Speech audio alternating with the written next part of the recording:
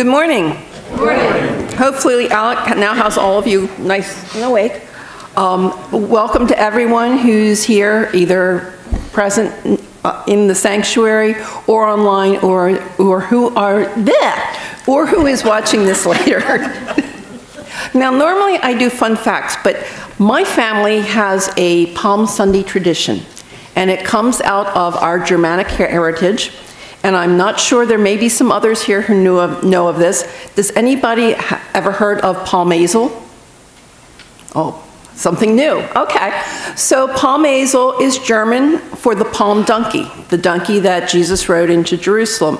The original tradition, stemming back many, many years ago, was the name given to the last boy to enter the church on Palm Sunday. It then morphed a little, and it now means the last person out of bed on Palm Sunday morning. And I am very happy to say it was not me today. So if anybody thinks they were Palm Hazel, could you please raise your hand?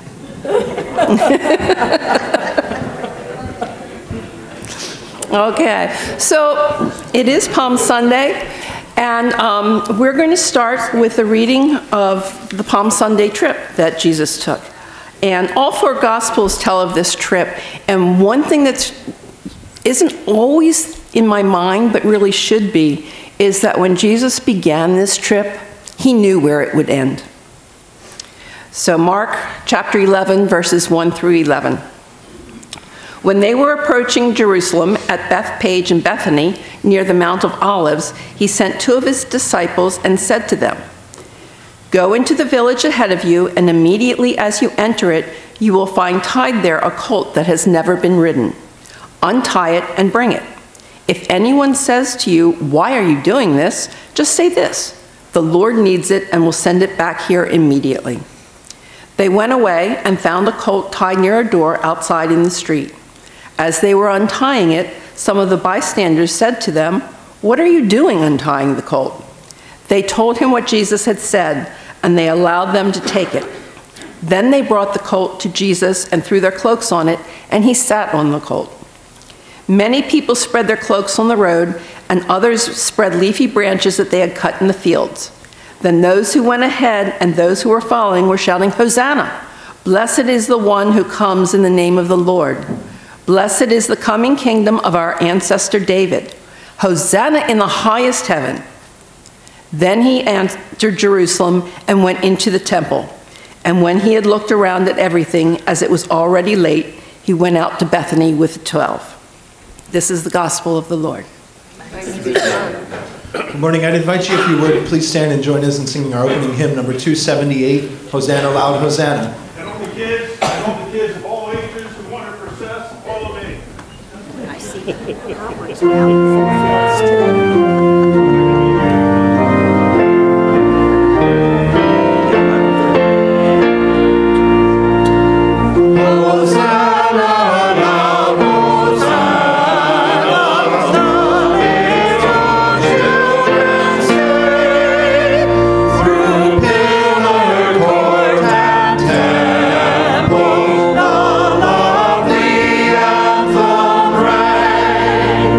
To Jesus.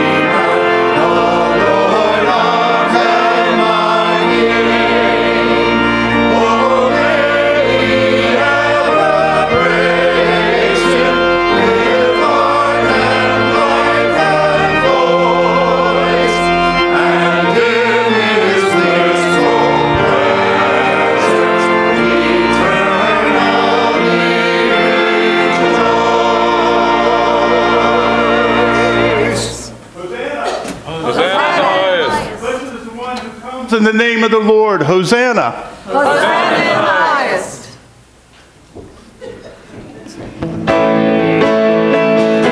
I'd invite you to remain standing as we join in Blessed Be Your Name.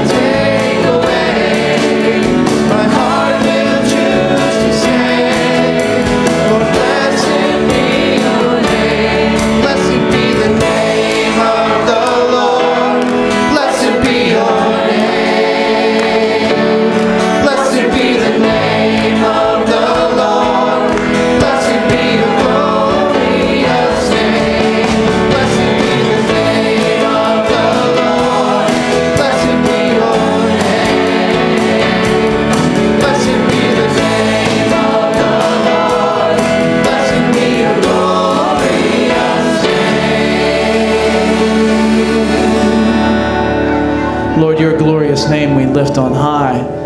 Lord, we come together to rejoice at your coming into this triumphant way. Lord, open our eyes that we might see you.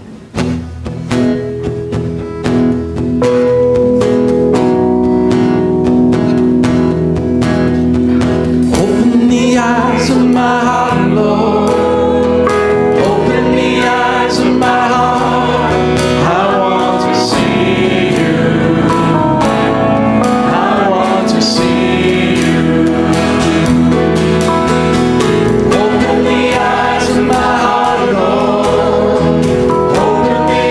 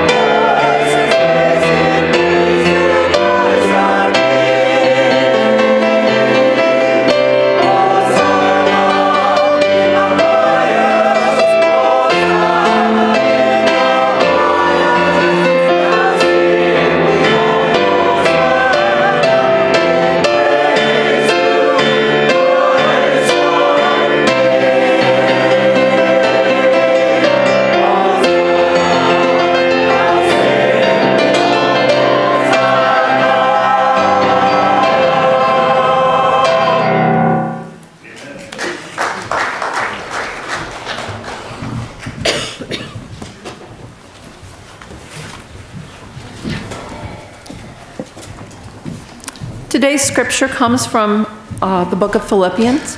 This book is sometimes called Paul's joy letter, and it's a personal expression of love and affection for the people of the town of Philippi. This passage that I'm going to read, Philippians 2, verses 5 through 11, was most likely an ancient hymn of the early church that Paul was quoting.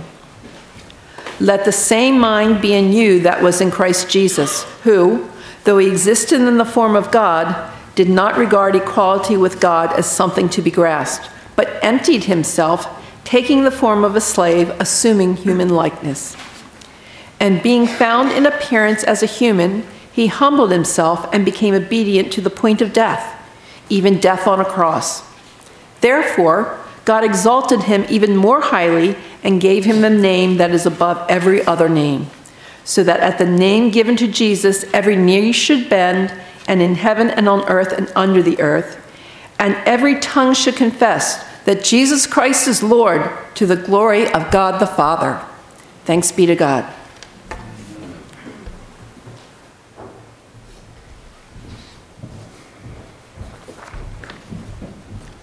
Well, believe it or not, this is the beginning of Holy Week.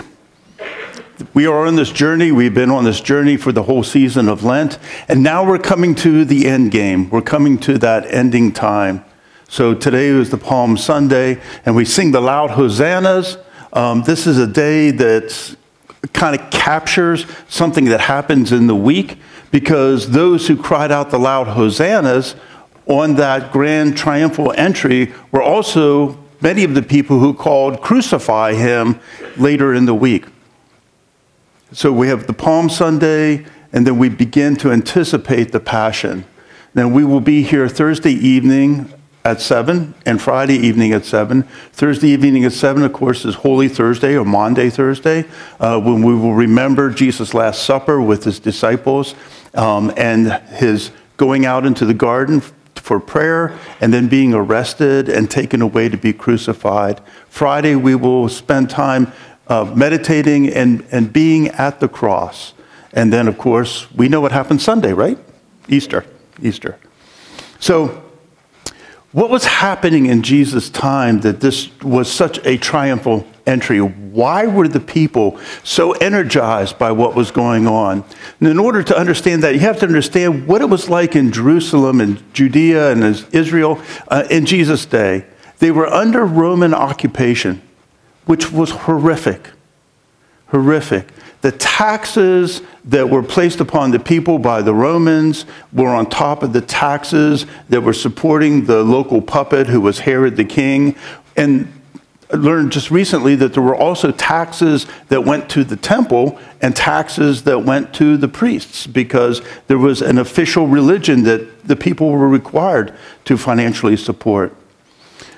So that 97% of the Roman Empire lived in poverty. And the taxes and the enslavement and the oppression that was taking place in the Roman Empire was all to fund that top 3% that were the wealthiest, who were the powerful everywhere in the country. You could have of you demanded that you just stop what you're doing and do whatever a Roman soldier would ask you to do.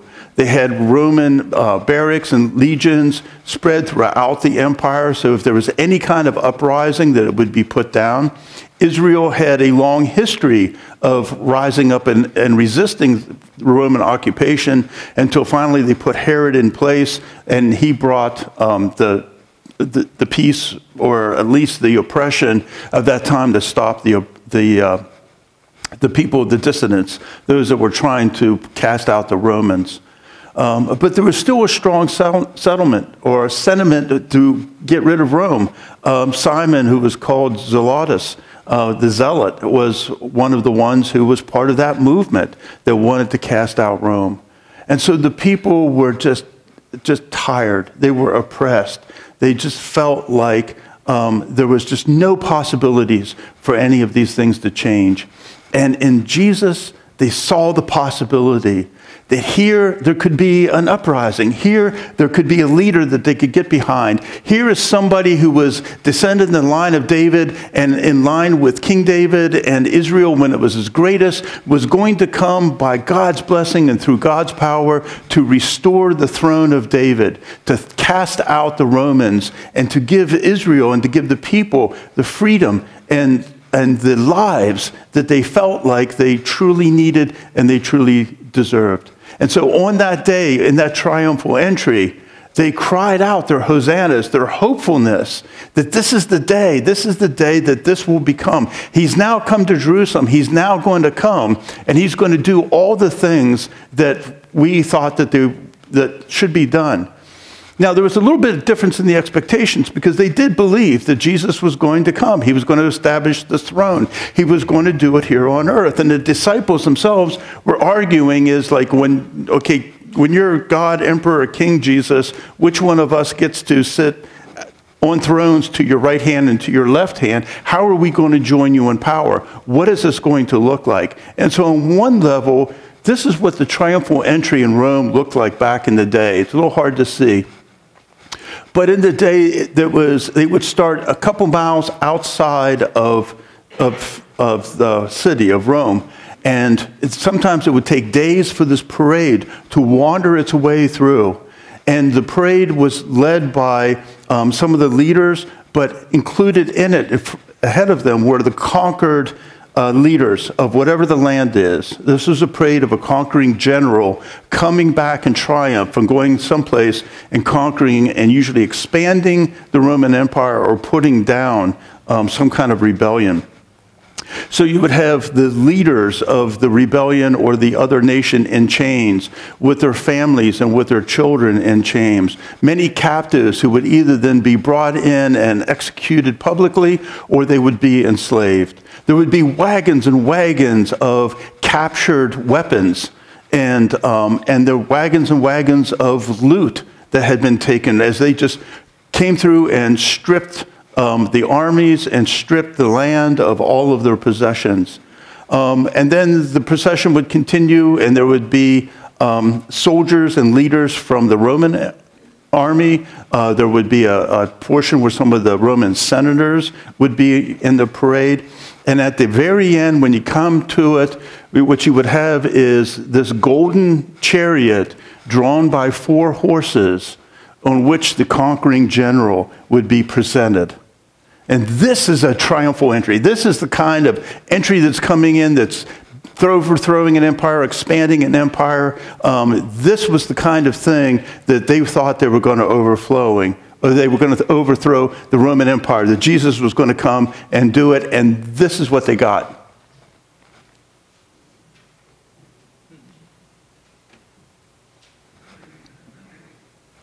Riding a donkey. Now, they still had hope. They still cried the hosannas. They still thought that they were just grasping and holding on to the possibility that everything they saw in Jesus, that the coming of the kingdom of God was going to be made real, was going to be made manifest. And yet, at some point in time, they took a look at this and said, this is foolish. This guy, this silly guy on a donkey, is the one we're going to place our hope in? The people were in a situation that was considered hopeless. They had economic oppression. They had political oppression. They had a religious oppression. They had this incredible poverty. They felt like everything needed to be changed. And this is where they were placing their hope. What about us? You know, are we placing our hope in this silly, foolish, Don Quixote-like character who's riding a donkey? That the circumstances of our lives we are much better off than the people were of that first century. But on the other hand, we're also in a world that keeps telling us that, you know what, don't try too hard because it's kind of hopeless. Don't believe anything in the media because they're all liars. Don't believe in any of the politicians because they're also liars and they're also corrupt. Resist in every possible way of paying your taxes because your taxes and all your efforts and everything that you're doing is funding the top 3% that own almost everything, which is in fact true, the way that it is today. And so, why should you have hope? We keep hearing it over and again, and I've talked about it in terms of some of it is because of what happens to us when we viewing the world as we age. Some of it is because we're in South Central Pennsylvania, in the middle of German background country, and we all know that the world's getting worse, right? It's worse than it was many, many years ago. So don't have a hope that anything in the future is ever going to be better, because what are you going to place your hope in? There's no leaders. They're all corrupt. We don't want to go to this election. We don't want to vote for the people that are there. You work and you work and you work and you work, and in the end, you're not seeing much benefit from it. And we live in a society that's totally polarized. So don't even think about the possibility of living someplace peacefully where people can get along with one another. And everybody's in it for themselves, right? You know, because no matter what, if you need help, then you're just going to have to depend upon yourself because there's no one else to help you. And that's the kind of thing we're looking in. And yet, are we willing to believe and to proclaim Hosanna with Jesus, to Jesus Christ, in this foolish quest? The one that we know who came and did not fulfill their expectations, which ticked them off. You know, they can I say that? Upset them a lot, to the point where they put him to death. That he defied their expectations. And then later on, you know, Christianity has always had this tension throughout its history, where on the one hand, we have the followers of Jesus Christ who are doing, as Paul said in Philippians, who are recognizing that Christ stepped down in humility and that the way of Jesus Christ, the way of the kingdom of God, is the way of humble self-sacrifice and service because of love. This is the way of love. This is the way of Christ. It's not the way of domination. It's not the way of manipulation. It's not the way of winning and conquering. The conquering and winning takes place in the human heart as we recognize and we proclaim and receive the gospel of Jesus Christ that is that gospel of love. And so do we dare, in the face of the world around us that says there's no hope, don't think that it's going to get better, don't believe possibly that we can do this, we instead throw the lie back in their face. When the world says there's no hope, the Church of Jesus Christ says, yes, we hope. We have seen hope. We have seen salvation. We have seen and experienced the kingdom of God. It said, you know what, you can't get anybody together because everything is so polarized, and you're never going to get people together in unity and care for one another. We are the living demonstration that that's a lie. That we can be very different people with very different viewpoints and not agree on very many things, and yet live together in love and unity and work and serve together to make a difference in the world. So when the world says there's no hope, the church says, yes, there is hope. And it says there's no way for us to get together in unity and love. Yes, we are the living proof of that. When the world says that the future is just kind of meaningless and hopeless, it says, no, we have seen the future, and it is the kingdom of God. And these injustices and this poverty and the things that are happening in the world will not last because they do not belong in the kingdom of God. When the world says there is no love, we prove the world wrong because of our love for one another and our love for the world. The world says all of these lies and all of these things. In the middle of all of this, we're saying what is foolish to the world is the wisdom of God. That God has worked and is transforming the world. That the powers of evil and darkness have already been defeated. They're dead. They're done. They just haven't figured it out yet. But we know that. as the followers of Jesus Christ, because we have seen the power of Christ. We have experienced the power of the Holy Spirit. So dare we, when people are talking about how horrible things are and it's only going to get worse, and there's no reason for hope, and there's no reason to help, and there's no saying, we do. Hosanna. Blessed is the one who comes in the name of the Lord. Hosanna. Blessed is the one who comes into our life every day, who appears in our midst every Sunday, who is with us as we love and as we serve, and when we fail, who forgives us and picks us up and gives us a new start, and we start all over again. Dare we say and sing in defiance of the world around us, Hosanna. Blessed is the one who comes in the name of the Lord. Amen? Amen.